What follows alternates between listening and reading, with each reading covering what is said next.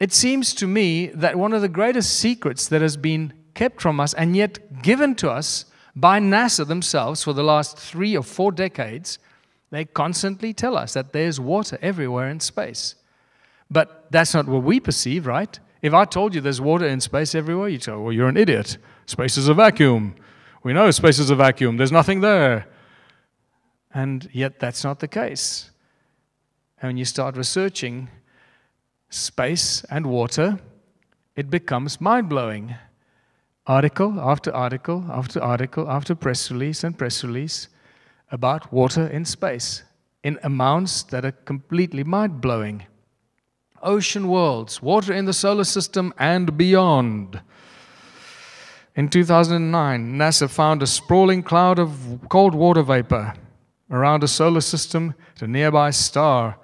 The water vapor could eventually deliver oceans to dry planets that are forming in the system. It's water vapor. It's not water in some weird thing. It's water vapor they're talking about here. Could eventually bring oceans to new planets forming.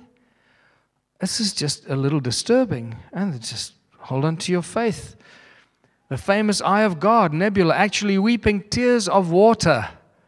Wow, so there's water coming out of this nebula. This is not just a solar system. This is a nebula. This is a place where galaxies are born. Stars and galaxies are born in a nebula. And water is coming out of this. Can you imagine the size of the water that's coming out of a nebula? It's like one drop of that would engulf our entire solar system. And it just goes on. You know, oceans detected inside Saturn's moon, and stars found shooting water bullets. NASA confirms best ever evidence water on Mars. Water from Orion. Now there's water coming out of the constellation of Orion. And this is a big one. Star found shooting water bullets. I mean, a star shooting water bullets. A star is supposed to be a sun. There's water on a star? I challenge you after this evening, go to the pub tomorrow, strike up a conversation with somebody and tell them, did you know that there's water on the sun? What do you think they're going to tell you? You're a freaking idiot.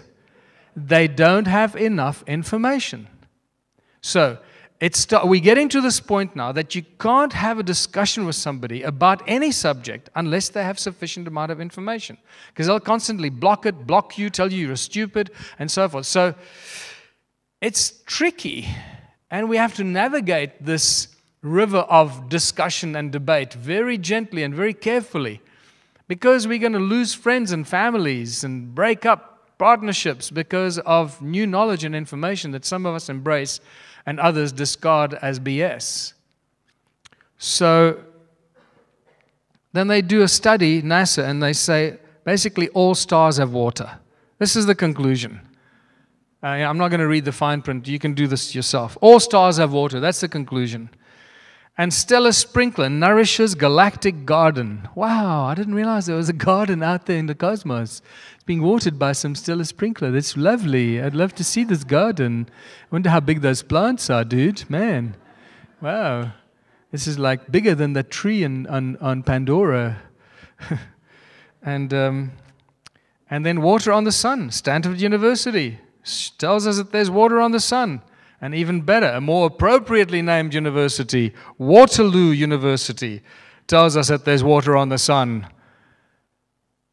And I'm going to leave this here because you need to go and do some of your own research here. It seems to me that the universe and the water are the same thing. On the left is one of those deep space images of the universe. On the right is a picture of a swimming pool. And I think you start seeing what's going on here. And the lies and the deceptions are getting bigger and bigger. Also keep in mind that many of the images that we get shown by NASA come from radio telescopes, not from optical telescopes that actually photograph an object. It's a radio telescope that brings radio signals, and then they convert those into beautiful images through NASA's artistic impression graphic designers, right? So these are often you don't see pictures. These are radio telescopes. Our very own solar system is completely surrounded by water. They tell us it's ice, but can we believe them? Is it ice or is it water, like water vapor, like that other thing? I don't know, but we call it the Kuiper Belt. It's a belt in a disk that surrounds the outer perimeter of the disk of our own solar system. Our solar system is a disk. Keep that in mind. I'm going to come back to this. So is the Kuiper Belt, this huge amount of ice, right? And that whole thing is now completely engulfed by more water called the Oort cloud that completely engulfs our entire solar system. It looks something like that. So suddenly, our own solar system is made up of water, surrounded by water, and yet there's supposed to be vacuum in space? How does this work? Where does that vacuum in the water, how does that break up? How does it work? Where does the water go? Where does the vacuum begin or end? And it's a little confusing for me. But we know that there's water in space because they keep telling us there's water in space. So suddenly the Bible makes a lot more sense to me because I've always had a problem with one of those statements in the opening phrases of the Bible, when the Spirit of God moved over the waters. How can the Spirit of God move over the waters when nothing has been created yet? Surely water should be part of the creation. And I'm starting to see now why water is so sacred. Is it possible that water is so sacred because water is actually foundation of all creation, or is connected to all creation? Well, if you look at chemistry, it seems like it, because between oxygen and hydrogen, you've pretty much got the same elements in every other chemical reaction or chemical formula. Hydrogen and oxygen are part of pretty much everything. You cannot separate it. Hydrogen and oxygen make water. So it starts to get really interesting and compelling to think that water is actually made up of space. And God said, "Let there be light." So the Spirit of God is moving across the waters, and it's the sound of the Creator that makes the light. How does that work? Well, in modern science, it's known as sonoluminescence. When you put a sound frequency into a body of water, after a little while, a beautiful bubble appears filled with light. Sound in water. Sonoluminescence. God said, "Let there be light." Is it possible that water is the stuff that holds the universe together? I'm beginning to believe that. I'm no longer believing the lies of NASA and their fake CGI images that they send us and give us. Sorry. In 2013, astronaut Luca Parmitano almost drowned on a spacewalk. How does an astronaut almost drown in a spacewalk?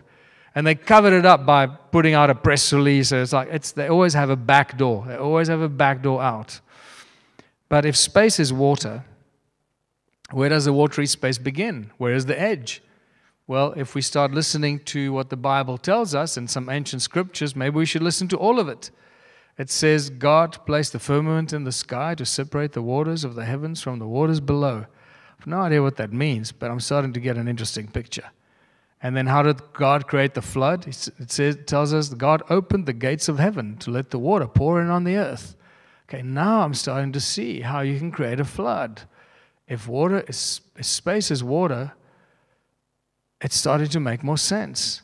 And then suddenly, vacuum just becomes a myth and not a scientific fact. Because the simple basic physics of a vacuum in space just doesn't work. If there are any scientists that actually just think about this, or physicists, the whole thing of vacuum in space is just not compatible with any kind of physics formula or physics that we can put to it. Where does the vacuum begin? Vacuum is one of the most powerful forces of nature. Where does that vacuum begin? We often get confused between gravity-free and vacuum. They're not the same thing. Just because there's no gravity doesn't mean you're in a vacuum. And just because you're in a vacuum doesn't mean there's no gravity. The two are not the same thing. So don't get confused by vacuum and gravity-free. What you can't do in space or in a vacuum, what you can't do in infinite vacuum is you can't propel sound. You can't have explosions, fire, propulsion, jet engines, rockets, none of this stuff.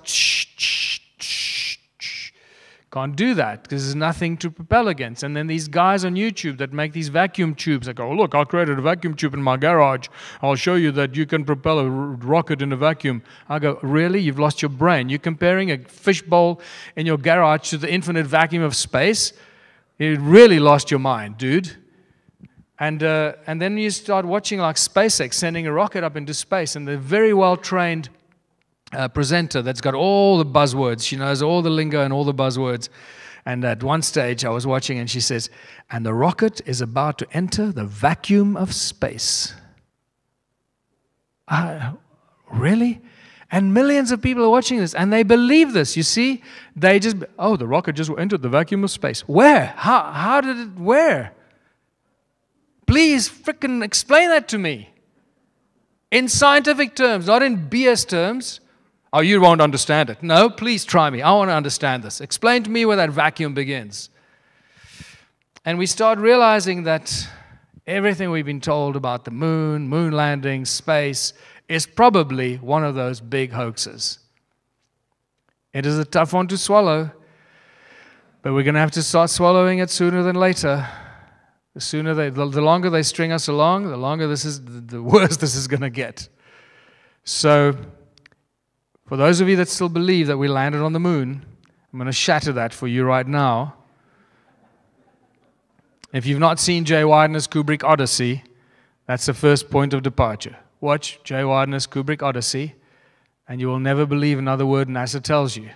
You'll never ever believe that we landed on the moon, and you'll understand Stanley Kubrick's role in this entire thing, and why he eventually died when he pushed it a bit too far with eyes wide shut. But basically, everything you've ever seen from the moon, all the images or footage of the astronauts, was shot by Stanley Kubrick in the early days. I'm not sure who shot the more latter part, possibly him as well. But the earliest moon landings and all that shot by Stanley Kubrick with his very, very specific style of cinematography. It's a dead giveaway, and that gave him basically the freedom to make whatever movies he wanted. He then made a movie called The Shining to tell us that he was the guy that shot the moon landings. And for some people that still think the moon is a real physical thing in the sky, that we landed on this physical object in the sky, the image of the moon that we see from Earth is part of the agenda. It's part of the particle physics agenda that I'm coming to make us believe of particles that make up everything in creation. And we need to reconsider what the moon is, because after you've seen the lunar wave, you'll never think of the moon the same way again. And this is what the lunar wave is. The first one was filmed in 2012, and it's this weird electronic glitch that goes across the moon every so often. It's been filmed hundreds of times now, not just by one person, but by many other photographers with very high definition lenses. And pay attention, because it's like the old computer and TV screens. You see this line, this electronic line, move across the moon. Follows the edges, the contours, and the line moves from bottom to top, from side, from left to right. It moves in all different directions. This has become known as the lunar wave, which gives us a very clear indication that the moon is not what we think it is, and it's most likely a hologram.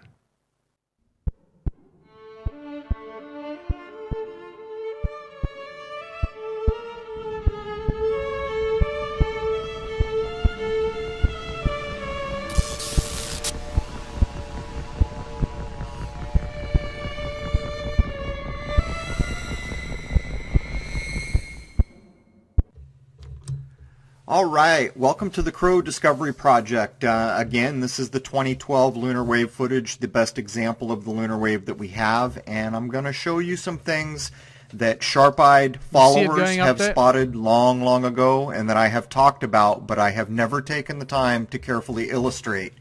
And what I'm going to show you here means an awful lot, but I'm also going to show the pulses that happen in the lower left limb of the moon. So watch the lower left there, and I'm just going to run a straight slowed down view, 30%. If you've got sharp eyes, you'll see what we detected on a 60-inch monitor. Now look inside the circle. There's a pulse that goes from lower left to upper right, and in the next circle, the yellow one, there's a lateral sweep that goes from left to right straight across the screen. And this is all going on as the wave is starting at the bottom. So now look at the pulses backwards and forwards. That's backwards, This is forwards coming from the lower left limb of the moon. You can see the pulses now that I've put filters on them, how they have a curved aspect to them. And if you've got sharp eyes, you'll see the sweep up above.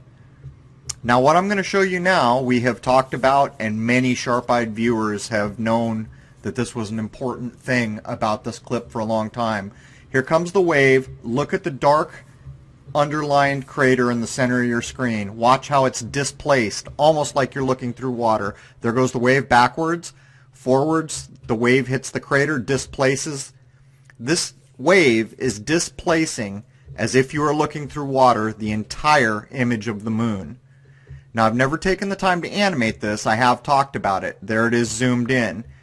Now, this is running at 30%. And I'm going to zoom out. There goes the wave to the top, and there's going to be another wave coming in from the bottom. Now I'm going to run this at 30%, so as the wave comes in, you can choose any landmark you want. Here comes the wave from the bottom to the top. Choose any little landmark you can see there and watch it be displaced. Now that round looking ring crater, forwards, backwards, backwards, and one more time forward, and I'll zoom out. And you can watch it go all the way to the top. Again, this is at 30% with quite a few filters like Find Edge and some other things, Invert. Okay, I think you get the gist of that. This has been filmed many times now, not just by one person. So it seems to me that that we're not looking at anything physical, and that this hologram or whatever the hell that is possibly hiding something that's really behind it.